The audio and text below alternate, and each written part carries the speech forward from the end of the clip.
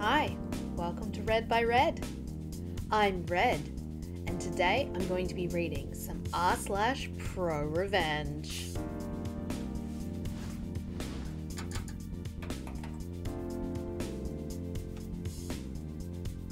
Ready?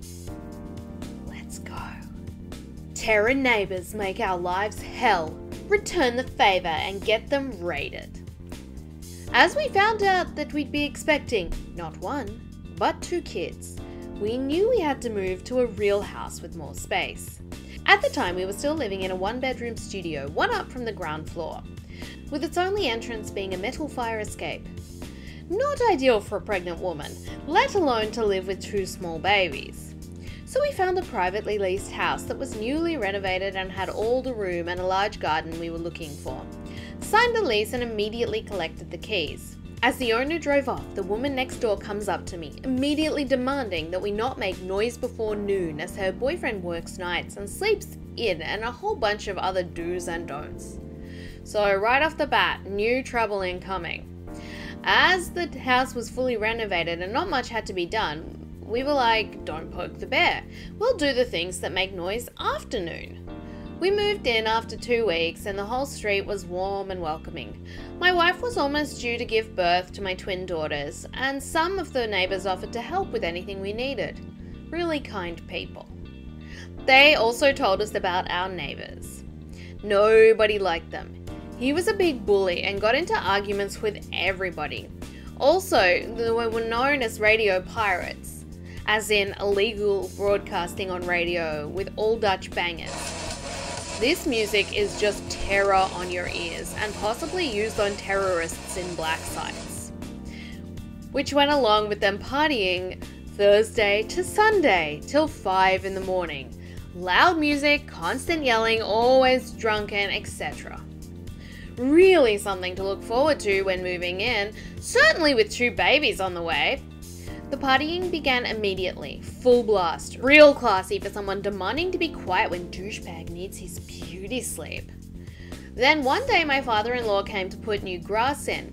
He has his trailer parked at the back of the house, which is public space. Not according to the neighbour though. No, that exact spot where the trailer, full with grass sods, quite heavy stuff, was parked was his spot, and we had to move the trailer. Not going to happen, as I was not planning to walk all the way around the house with the sods. He gets angry right away and demanded I move it. I told him to go screw himself. I was done with him already then and there. I'm also a ginger, so besides having no soul, I do have a temper which is always in check until you provoke me repeatedly. Anyone who knows me will tell you that you really have to make an effort for that to happen. We went on working and end of day comes when my father-in-law wants to leave. He hooks up the trailer and bam, there was douchebag telling him off, yelling that it's his spot and he better not do that again or else. Mess with me all you want, I can handle it. But what you don't do is threaten my family. I ran outside and told him in no uncertain terms to back off or he'll be the sorry one. Total bluff on my side. Yes, I have that temper, but I'm not impressively built and have no hidden fighting skills. I do fight dirty. He backs off. Father-in-law leaves and I go inside where I find my wife crying. She got scared of him maybe doing something to her father and or me, and this is something we don't need right now. Combined with hormones from being pregnant, and you can paint that picture. So, I'm even more pissed, but had to promise not to act on anything. I won't, dear. Not yet, anyway. Time went on without any real incident, and then came the time my wife goes into labour. Didn't go smooth, and ended up having to deliver with C-section, because daughter 2 was almost strangled by the umbilical cord. We had to stay 3 nights. Excruciating nights due to a lot of things. Finally, we get to go home. Family had put a giant sign in our front yard welcoming the babies. The sign was already up for a few days prior to coming home, so our friendly neighbours definitely knew about it. But did they give a flying frick? No, they did not. From the first night on, they started partying and broad blasted their terror music. They started at noon and continued till 5 or 6 in the morning. Classy. They also kept going for days, so it wasn't just Thursday to Sunday, it was all week long and the next. So we were broken, hardly slept. One of our daughters suffered from heavy cramps combined with all the noise and her parents at the end of their wits, so she cried a lot. And then I just had it. I researched some things on radio pirates, the laws and regulations on his large 5-meter plus antenna in his backyard, which was illegal in itself, but he used it to illegally broadcast on radio, which meant he had a lot of equipment to do so, which was even more illegal, and can even get you jailed. But at the very least they could seize all of it and fine him big time, in the 10 to 45,000 area. Now, I did not immediately turn him in, but instead went looking for another house to lease first. This is because I figured it wouldn't sit well with him and having a wife and 2 babies in the house alone during the day because I had to go to work. I hear you guys thinking, why not involve the police? Well, they're utterly useless in cases like this. We called once. What they did disturbs me to this day. They rang their doorbell and immediately started off by saying we called them about noise complaints. Yeah, you read that right. No protection whatsoever. Just blatantly told them that we were the reason they're there. Told them to keep it down and that was it. They didn't even follow up with us or anything.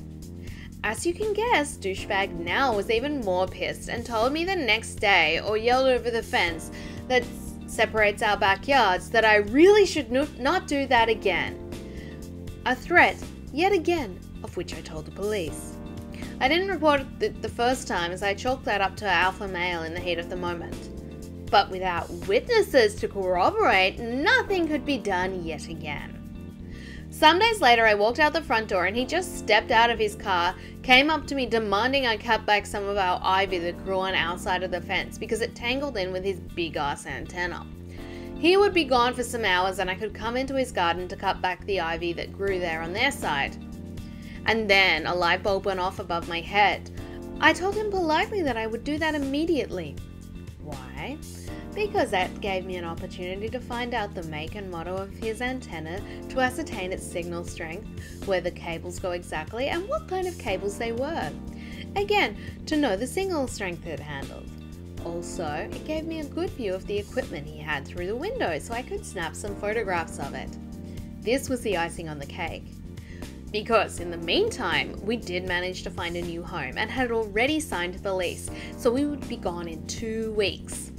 Luckily, we only had to paint some walls for the girls' room and just pack up our things and move them to the other house. So, after I trimmed the ivy, collected my evidence, I went online that night to find out the proper channels to report a broadcast pirate and which entity was tasked with catching said pirate. Turned out I had to call the telecom agency, but also the police. Wasn't too happy with the latter, but I remembered I have a nephew that works for the police. Officially his area was immigration, but he knew enough colleagues that could help us and we could trust not to confront them again, saying that I was the one that sent them. That was extremely important for our safety when doing what I was doing. So I gave both the agency and the police all the evidence I collected, pointed them to the frequencies he pirated so they could listen in. Then they started a neighbourhood investigation, which wasn't really necessary, but this was to cover our butts to make it look like he got caught by accident, because they had an active investigation in our area. You never know what he can learn from legal documents and such. We asked them to wait with the raid. Yes, they raid pirates' houses, preferably in the early hours of the day because his beauty sleep rendering him incapable of fleeing or hiding evidence, etc. We moved 2 weeks later and they raided him 2 days after we moved. All of his equipment, computers, radios, cell phones and his car were seized. He left in cuffs. His wife or girlfriend did too, for making a big scene and trying to interfere. All of which was live reported to me by one of my ex-neighbours who was equally ecstatic about this. Turned out, this wasn't the first time he got caught, but his 3rd time. His car had no insurance on it and his MOT failed. This would normally have no big consequence because he didn't drive it while raided, but they had the guy surveilled on for weeks, and that definitely meant he was seen driving it while not having insurance and valid MOT. He was fined somewhere around 30,000 euros, went to jail for 12 weeks, and everything seized was destroyed except the car. His girlfriend had to do something like 40 hours of community service. They had to sell the house, which made for very happy neighbours as they too were over and done with them. Like I said, I do fight, but very dirty. You have to really make an effort for me to get to that point. They did, and suffered. Over a year later, when shopping for groceries, I encountered them, with the foulest of looks. If looks could kill, I would be a smouldering heap of ash, but nothing more than that. Whoa. Whoa. That's crazy. I'm sorry, did like no one report their 5-meter antenna? Like that's tall. That's a lot. That's like 2.5 tall guys. I don't know what it is in feet. So, hey Google, what's 5 meters in feet? 5 meters is equal to 16 feet 4.85 inches. So there you go. It's like 16 feet. So, yeah, that's a lot. Oh, wow. That's so crazy. That's a necessary revenge, though. And seriously, what? I didn't know people still did pirate radio. Would you like another story? Because I've got one for you. Homeowner got what was coming to him after daily harassment. I worked in an engineering construction job last year for a home builder, and we've had to deal with a bunch of 5G anti-vaxxer health nuts moving into one of our neighbourhoods. Constant complaints about construction, the noise, the debris, which made no sense because they chose to move into the neighbourhood before construction was completed. One man in particular would harass us daily, complaining about the streetlights being too bright, they weren't, and complaining about the generator we had running about a block away from him to power the site temporarily until we had the infrastructure in. The complaints ranged from the generator was damaging his hearing, the thing was almost completely silent, or that the fumes from the generator were coming to his house and causing him and his kids to have stunted development. They would come up with stuff that made little to no sense. It escalated to the point where he got the city and the mayor involved, and we got sued, so he gave in to his requests and moved the generator to an inconvenient location, and had to take the time and money to rewire to be able to power the areas needed. This was including important stuff like the street lights. We had to leave off for a couple of nights until the move was complete. And you guessed it, he would call to complain. The nerve of this man! So, here comes the revenge. We received an order from the city to install a 5G tower on site to improve cellular connection because the area we were in had a pretty bad service. Since my team and I were in charge of creating the plans to install the infrastructure, guess where we all simultaneously agreed to put the tower?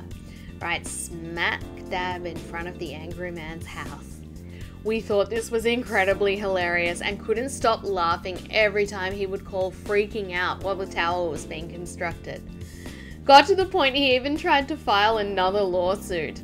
Got laughed away, and within a week we never heard from them again. Moved out faster than the wind. I think you saved the future residents of that neighborhood a lot of trouble by getting rid of those people. They're like, 5G! Oh my god, my stunted development! Like, well, I'm sorry, and you moved into a neighborhood that's under construction and then complain about construction. Like, you know, I moved into a neighborhood that's being redeveloped. And I knew that. And yeah, sometimes there's construction noise because they're making things better. Like, oh god, people so dumb sometimes. I hope you enjoyed those r/ProRevenge stories read by Red. That's me. Please give the video a like if you did enjoy them, and don't forget to subscribe as well if you haven't done that already. Thank you so much for watching, guys, and I'll see you tomorrow. Bye bye.